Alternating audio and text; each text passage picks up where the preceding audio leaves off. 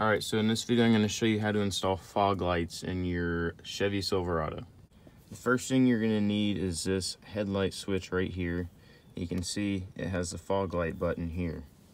Now, this fog light button, when I press it, you see the indicator comes on up there and it comes off. So the computer does not need to be reprogrammed for this. You can see what the old switch looks like here. It's got everything the same except this is chrome now and you have a fog light button here instead.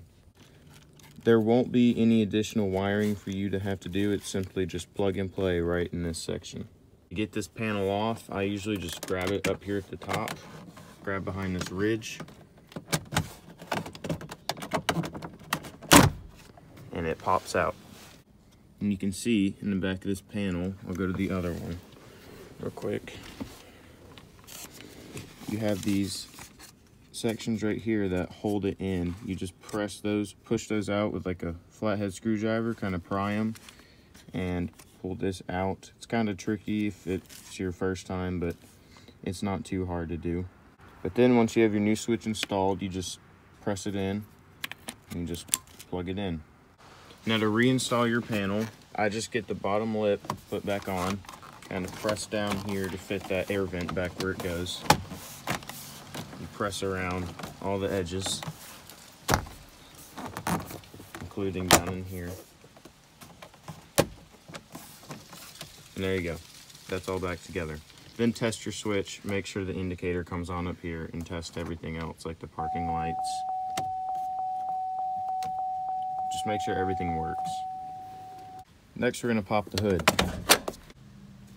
Next thing we're gonna do is disconnect the ground on the battery, just to make sure nothing happens when we're dealing with the electrical stuff. And it's just simply a 10mm wrench, and my battery is located back here on the passenger side up close to the cab. Now we're moving up to near the brake booster on the other side of the engine bay. And we're going to be working in this junction box right here. First, you're going to remove the cover. All you do is you just pull out on this side to get it over these little tabs and just pull up and off. It's really simple. Now I'm going to set that out of the way. Next, you have these two gray handles. So you can see they're locked down where they are right now. What you have to do is for each one, there are tabs on both sides out here by the handle. You just pull out on the tabs and you see the little nubs right here sticking out. You just have to slip those over the tabs, so then these are free. So do that on both sides. So basically, to get these off, you have them starting in down position. You're gonna pull it all the way up and kind of press this side of the box up, and you see the handle move.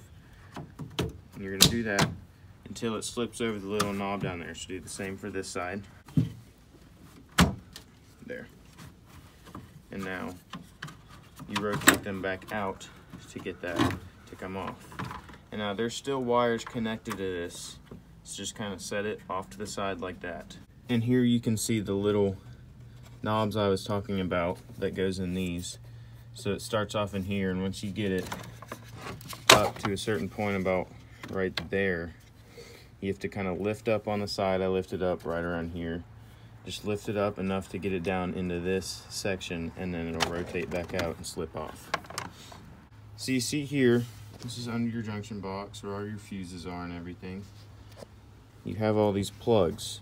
We're not going to touch any of these plugs except for this one. So to get this one out, usually I just take a flathead screwdriver. Once I have my flathead screwdriver, I'm going to kind of stick it in here. Pry out red clips on both sides. Just stick it in there to loosen those up. Try not to break any plastic. Okay, so once you have those loosened, you'll see there's little tabs down in here. See if it'll focus. Right here at the tip of the screwdriver.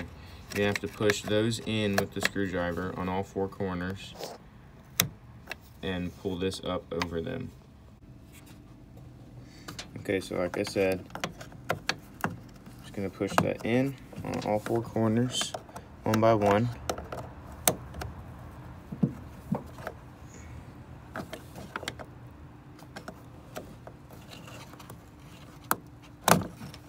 And there. I got it popped off. And the more that I've done this, I've kind of realized it's not a complete necessity to pop these red tabs out, but for some people it may make it easier. I don't know. I think these red tabs may have something more so to do with holding these little wires in here. Okay, so we have the plug free, and I also loosen this clamp right here. It's really simple to do. You just stick a flathead screwdriver in that little spot and kind of twist it, you know, to open it up. So now we have the plug loose and free. We're gonna take it out. You're gonna turn it like this, kind of stick it back in there. This is just so you can see what you're doing better. Stick it back in that way, and you'll see this black wire I have right here. I've already done this install, but I'm just showing how to do it. You see right there above the green wire in this plug, I have the black wire shoved in there. Now you can order a fog light wiring harness for this, which comes with a purple wire that will go up in the same spot, and it has one of these plugs. As you can see, I kind of just rigged it for now and shoved that wire up in there and used a pick tool and kind of curled it around that lip in there so that the wire would stay up in there, but it still makes contact. Now, a way that you can verify that this will work for you is check this diagram on the top of your junction box cover. You'll see for me right here, number 28 is fog lamp. So I go up here and look, fog lamp relay, that's the fog lamp fuse. So then I look at the top of my junction box right here. That's the fog lamp fuse, that's the fog lamp relay. Basically, it's these right here, up in here. And the one we're making contact with is this one right here, this upper corner. So that's why it's that plug right there. After you do that, you're gonna, you know, tuck. If you got the harness, then you leave it. It comes with the plastic shield. For me, I'm gonna cut this electrical tape and put the wire into this shield or coating right here, and then tape it back up. Either way's fine. So now, as you can see, I've got that tucked in there and got it all taped up. You see it just comes right back out right here. And I have that on because I didn't finish last night. So all you're gonna do is press this back down in there. Close that clamp back up, just like that. And now we're gonna put this back on. So to do that, you wanna get these aligned, maybe about right there, just wherever you can see that it's gonna go back on to those tabs I showed earlier. Also, make sure that your wiring right here comes into this kind of loop in the plastic box. Same with this side. So you set it back down in there, and you can see now where these need to be. In fact, actually, this one has to get tucked under that support right there. So now, flip it back up, and you can see, look down in there and see where those little tabs are, and get these hooked on. Push them. This side came off, so now I've got to redo that.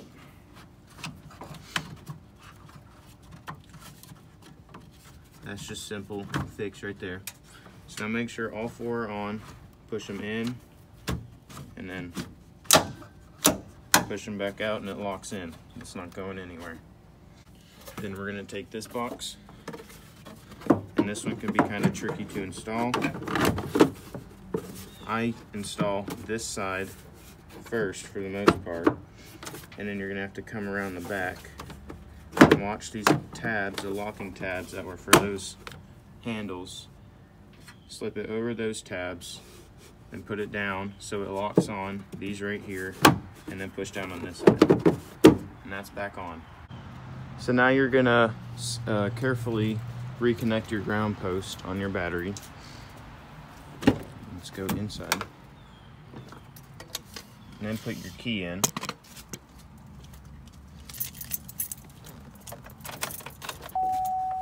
Turn it to the ACC position, which is accessory. Then you're gonna press your fog light button, And you may not be able to see it, but the indicator's lit up on the dash. So now we're gonna go back over here. And as you can see, when you turn it on and there's no lights on, usually just the parking lamps come on. So we're gonna come back up here, and I have my wire. Now what you're gonna need to test it is a test light, or you can do it with a multimeter. It's the same way. I find the test light just easier for simple jobs like this. And now, so we saw that it's on in the cab. Now you're just gonna poke this wire, and you see we do have 12 volts. So now I'm gonna go turn it off, poke it in the same place, wiggle it around to make sure, and as you can see, we no longer have 12 volts. So that means that we did tap into the wire, or the fog light position correctly, so that's all right, and we're getting a good connection all the way down. Also, just in case anyone was wondering, I grounded my test light right here on the engine. It says G and D right there, which stands for ground to, if you're jumping it off or something. Now this next part is where you kind of make it your own. And there's two kind of, well, there's a couple special things about this. One, if you did buy the fog light wiring harness, you're gonna run it down there. In the instructions that probably come with the harness, you're gonna run it down, and the plug should come out down there near where the parking light harness comes out. You can't really see it on the camera. And when you order the fog light harness, it's gonna have the two wires, one that goes across to this bumper cap and one to this bumper cap. Now what you're gonna have to do is, if you want the OEM headlights, you're gonna have to order, you can order kits with everything included, including the headlight switch, but it comes with bumper caps and fog lights. If you want to do it this way, which is probably a little cheaper, you're just gonna have to order the bumper caps, which is just this section right here, this chrome piece, and the fog lights. But the way that I'm doing it, I'm not going to show how to install that, because that's not what I'm doing. I am adding a 20-inch light bar in place of fog lights, and I'm going to put it down in here. Okay, so if you're using this single wire, you're going to have to add another wire, or you're going to have to tap off of it. Add a tap right here for this light, and then run the rest of the wire over for that light on the bumper cap. That's if you want the OEM fog lights. Or if you want to put your own fog lights, you know, somewhere down in here, go get you a pair from Harbor Freight. Same thing. If you are doing what I'm doing more so, with a single light bar, you're just going to run this wire wherever you want it, wherever you're mounting your light bar. For me, I'm running it down in here. So I'm going to run that wire down into here. This is your positive wire, so it's going to connect to this red one. Black obviously is your ground. This is not black, this is black, but this is my positive. To add the ground, for the factory fog lights, your ground would be in one of these bolts for the radiator support. And I'll pop this cover off real quick and show you more so how I'm wiring it and mounting it. To pop this cover off, you have all these plastic clips right here. To get them off, you're going to need 2 flathead screwdrivers. Make sure they're not super big, but small enough to fit in here. And you will see 2 kind of sections in there that's further down.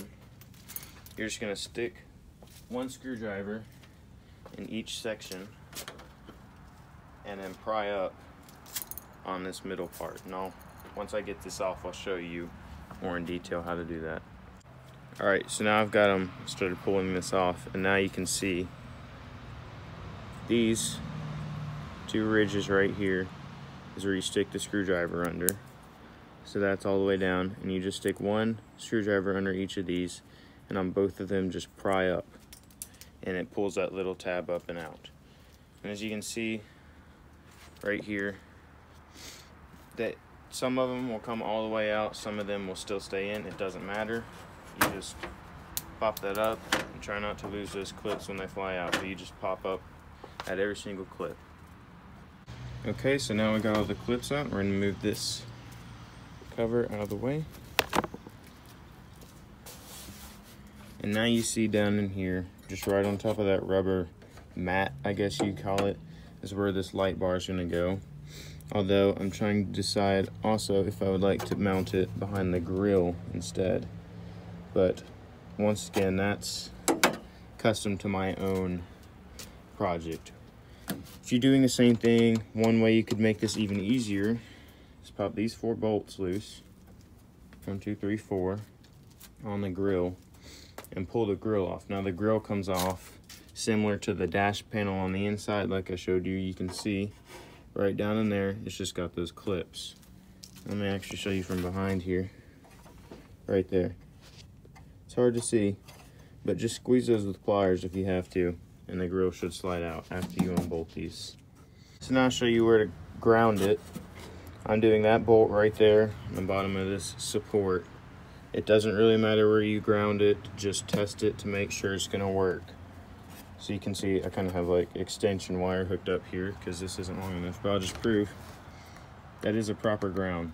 So just verify that wherever you're grounding it, it doesn't matter where it is, just test and make sure that it's gonna work. Make sure it's a proper ground. So to make my installation easier, I decided I am gonna go ahead and take the grill out. As you can see, I took the 4 bolts out here and I've went ahead and unclipped each of these. Like I said, there's 1 out there, 1 out there, and then 4 right here in the middle. And all you do is just pinch that clip with a pair of pliers. You can see I'm using a pair of bit smoother pliers. These are kind of old and worn. But just pinch it and kind of push it into while you do it with one hand, and then with the other, pull out on the grill. And as you'll see out here, you start on the bottom. Start on the bottom clips. And the reason for that is you have this tab right here behind where these bolts were. So you're supposed to pull up, kind of flip it upwards, and then pull it off. I'm gonna use 2 hands just to make sure I don't drop it. I've got that set over out of the way in a safe place. And now I'm gonna go and mount my light bar up here. And trying to decide where exactly, but once again, this is custom for my own application. But I will go ahead and show how to route the wires, but I think that's gonna be it, since the rest of it all relies on how each individual person is gonna do it for themselves. So, the way that I routed my wire, as you saw earlier, it comes through this, and I actually tucked mine into this until down here where electrical tape covers back up the crack. Once I got there, I tucked that wire underneath. If you kind of feel around with your hands and look really closely, you will feel like a gap between here where this goes. I put my wire along with that, and it comes out down in there. And then I ran my wire, let me see if you can find it right here. Right here, you can see it comes out with that plug once again, or with that wiring harness once again. And it comes around, and then I tucked it underneath this metal plate here and ran it just completely underneath that plate to avoid any heat from any of these parts melting it. So then you see it comes out right down there. And actually another thing you will see is there's a ground point.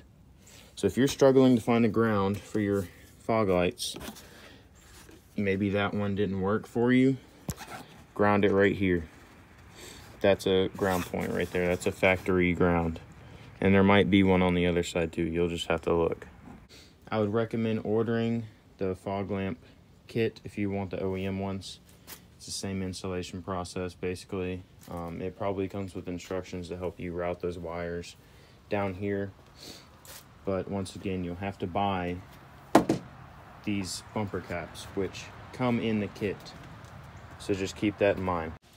So I figured I'd at least show where I ended up putting my light bar instead of the fog light.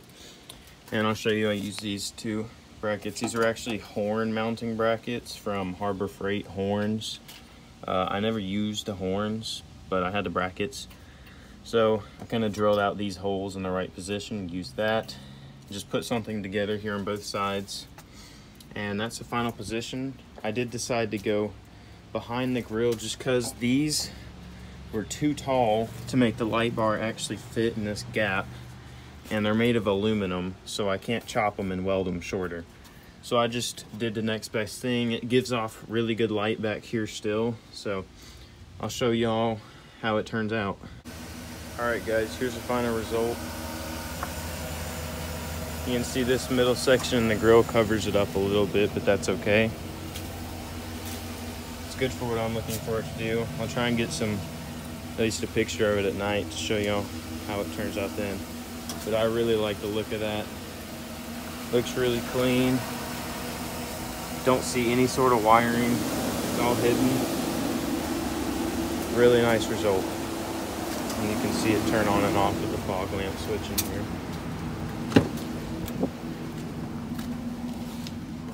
So you can see on the wall out there barely. And it turns on and off. It's a really nice, really cool result, and I really like that's just hidden this OEM switch. All right, so I'm gonna show y'all the result at night. This is, hold on, there. This is just the parking lights on. See, there's the fog lights, or the light bar. So it's not bad. With the headlights on, it's hard to tell on camera, but it still does something. You can't see it in real life. There's pine trees further out there that's lighting up. There you go. So it makes a pretty big difference. I really like it. I'll show you the outside view one more time.